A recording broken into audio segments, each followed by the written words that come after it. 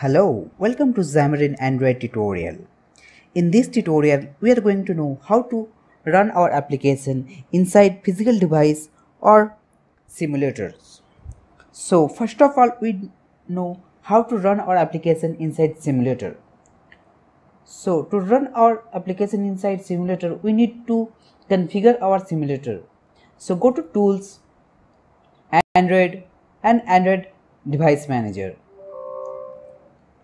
And inside the Android Device Manager, you can notice that two devices are by default are there.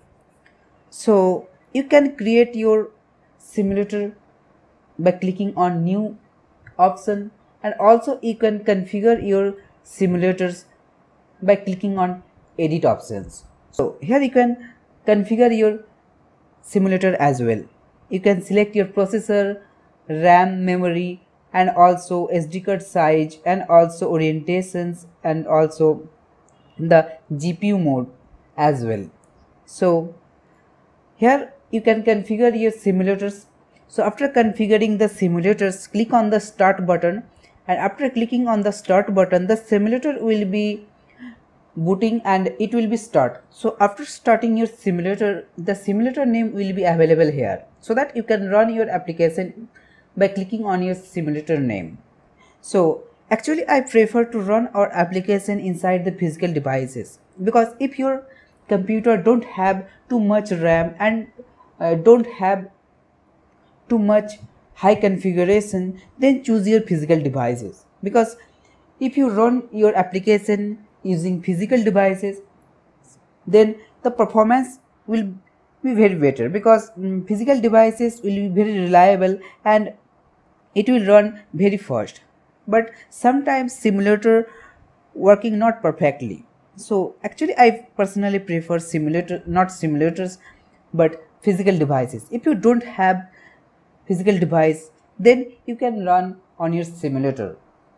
So if you want to run your application inside your physical devices, then you need to attach your phone to your computer via USB cable.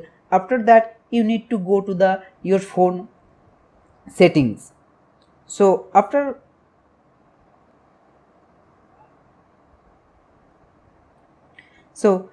you need to go your phone settings. After going on the phone settings, you need to go about phone option and go to the software information. Inside the software information, you can notice that a lot of software information are available here.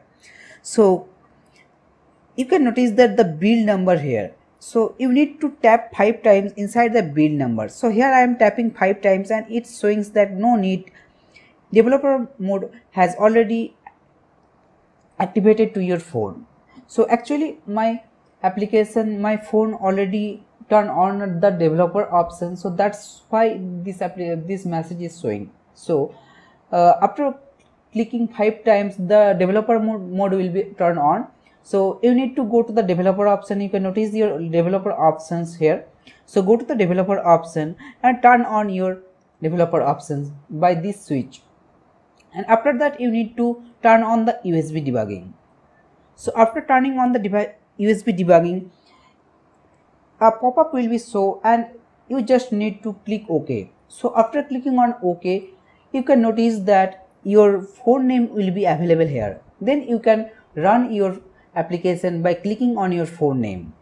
So after clicking on the phone name, the application will be run to your physical devices.